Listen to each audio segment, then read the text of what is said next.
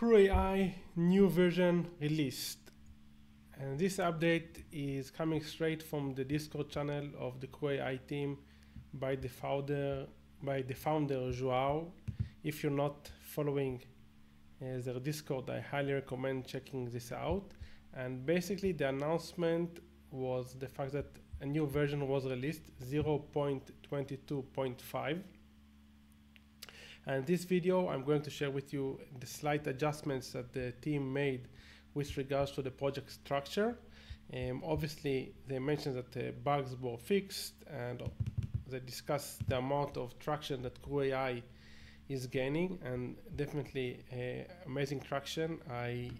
As you guys probably know, if you've been following the channel, I love the CrewAi project. The CrewAi project is one of my top most favorite projects. I usually talk about Open Interpreter and AutoGen and CrewAi, as you probably know. Anyway, I haven't uploaded the videos in the last few days because I kind of felt like the agentic space, while it is very exciting and has a lot of potential, I still don't feel how it can become relevant for me in many cases in the production level. So I've been kind of trying to figure out ways how I can use agents in the last few days. I haven't come up with really interesting use cases, so I didn't upload any videos about this. But since CrewAi came out with a significant update, I thought that I will share this with you because they did change the project structure, and I think it is very useful to stay updated with regards to what's going on in this project. So with regards to the installation of CrewAi, it's pretty straightforward. You can open a Conda environment if you'd like. Let me increase the size. So Conda create, all the usual stuff. By the way, I found this interesting snipping tool. Not snipping tool, it's like a tool that saves your snippets, canned responses. It's free on Windows, and I don't know if they have a Mac version, but I've been loving it so far. So basically what you can do is called, what's the name of it? A-text, let me see. A-text, yes, A-text. This is off topic, but it's important. So A-text. And what it allows you to do, it allows you to save many different responses or lines of code or stuff that you usually use very often. And then let's say I want to open a new Conda environment. So I can just write this Conda AutoGen, and it's automatically going to populate this text for me. Probably it won't work now because you know how it goes during the video. During the recording on the streaming, stuff never works out, but let's see. Conda AutoGen.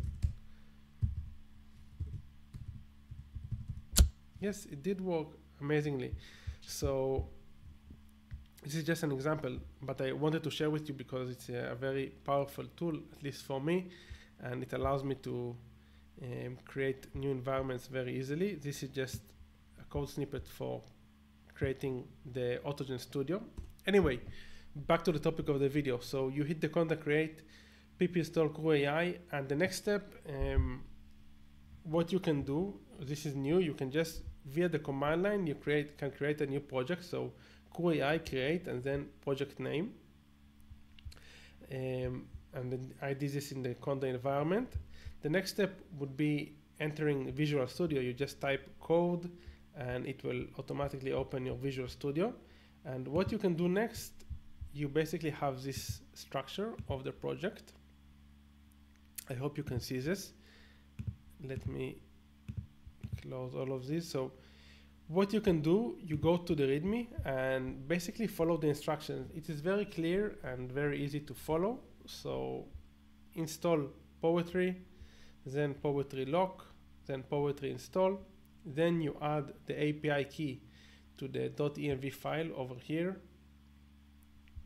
And then you can start modifying the files to create your crew.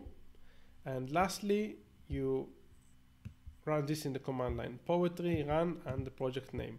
Now let's cover the new files. As you can see, the organization, the structure of the folder is kind of different.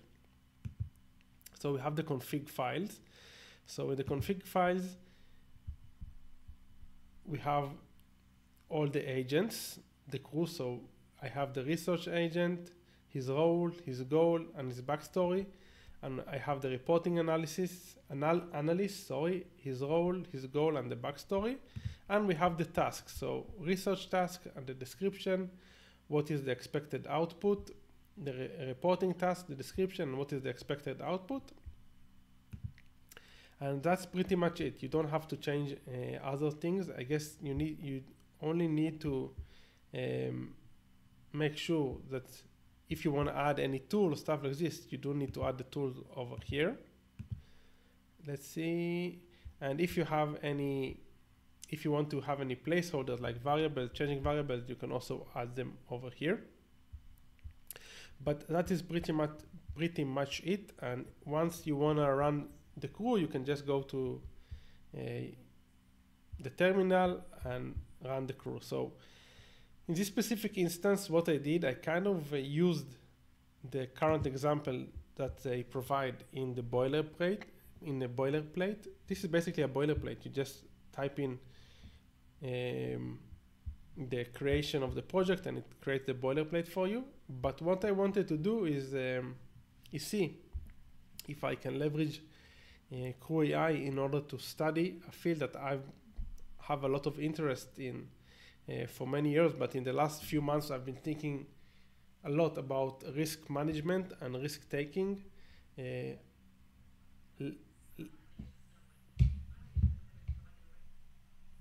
Leveraging time, leveraging capital. So since I want to improve my ability to take risk, I'm also thinking of starting a new series in my YouTube channel in which I interview people who are risk takers, and this shouldn't be confused with risk managers, because it's one thing to know the theory of risk management, but it's another thing to be a risk taker. So anyway, I wanted to test the CrewAi and also to leverage the ability to see if I can learn about risk taking via the crew. So I created these agents, the research agent, which is a probability and risk-taking researcher. The goal is to uncover fundamental principles such as the Kelly criterion and unconventional wisdom about risk-taking. The backstory: you're a seasoned researcher with a knack for uncovering theories about risk-taking, known for your ability to find the most relevant information and present it in a clear and concise manner. You look at risk-taking from different perspectives: day traders, commanders, insurance companies, VCs, etc. And we have the reporting analyst, which is a risk-taking data-driven coach. His goal is to create detailed practices based on risk-taking, and I asked it to base everything on research finding. And the backstory is: you're a PhD in statistics and philosophy of science with a keen eye for detail. You're known for your ability to turn complex data into clear and concise ideas, making it easy for others to understand and act on the information you provide. You love critical thinking. And over here we have the task: conduct a thorough research about risk-taking. Make sure you find any interesting and relevant information. The expected output is a list with 10 bullet points of the most fundamental principles of risk-taking. And the list should be diverse with examples of risk-taking from various walks of life. And then we have the reporting task, in which I asked it to review the context you got and expand each topic into a full section of a report. Make sure the report is detailed and contains any and all relevant information. And the expected output is a fully fledged report with the main topics, each with a full section of information. Yes, so this is pretty basic, but the video is mostly for showing you the new CrewAi structure. I mean, the architecture of the folder and how CrewAi projects are going to be built from now on. Now let me show you the result. So let's go down. I'm not sure if it's not so readable since it's tiny, but over here we can see some of the response. So yeah, if you know CrewAi, you know it's pretty straightforward with regards to the fact that it usually delivers what you're asking it to deliver. By the way, I'm using GPT-4 for this. So let's see what is the final answer. So risk management in day trading, day traders often use statistical trends gathered from trading activity such as price movement and volume to manage the risk effectively. Utilization of the Kelly criterion in day trading. This mathematical model is used to determine the optimal size of series of bets, thereby managing risk. Then calculated risk taking, force protection, risk assessment, risk pooling. This is something that is from the insurance industry, etc. Then we have the next task, which is the researcher, not the researcher, the coach, which is supposed to spit out a summary. As you can see here, he kind of expanded a bit of what the researcher produced. So risk management in day trading, utilization of the Kelly criterion in day trading, calculated risk taking in command operations, principles of force protection in command operations, risk assessment in the insurance industry, risk pooling in the insurance industry, and diversification in venture capital, due diligence in venture capital, and balance between risk and reward, and empirical research and theoretical models. All of these are very interesting to me because I want to expand my knowledge with regards to risk taking. Before we finish up, let me just share with you, let's learn together what is the Kelly criterion, because I believe this is something important. What is the Kelly? Explain the Kelly criterion in the context of investing. Give an example for 6th grade. Now let's see. The Kelly criterion is a formula used to decide how much money to bet or invest in order to maximize your money over time. Imagine you have a magic coin that you know will land on heads 60% of the time and tails 40% of the time. If someone offers to let you bet money on guessing heads correctly, you'd want to bet more because you know you have a good chance of being right. But you also wouldn't want to bet all your money in case you're wrong sometimes. The Kelly criterion helps you figure out exactly how much of your money to bet to make the most money over many bets without running out of money too soon. Let's use a simple example fit for a 6th grader. Imagine you have $10 in your piggy bank. You're playing a game where you can guess the number on a dice that has 6 sides. If you guess right, you get double the money you bet. But if you guess wrong, you lose the money you bet. You have a magic trick to know what the number 3, to know that the number 3 comes up 50% of the time, even though in a real game each number has the same chance. The Kelly criterion can help you decide how much of your $10 you should bet each time you play to make sure you end up with most money after playing many times. According to the Kelly criterion, you calculate the best amount to bet based on your advantage, in this case the magic trick. Since you know 3 comes up 50% of the time, you have a big advantage over the normal chance of 16%. The formula tells you to bet a portion of your money that matches your edge or advantage in the game. Blah, blah, blah. Let's see. Can you explain the actual formula?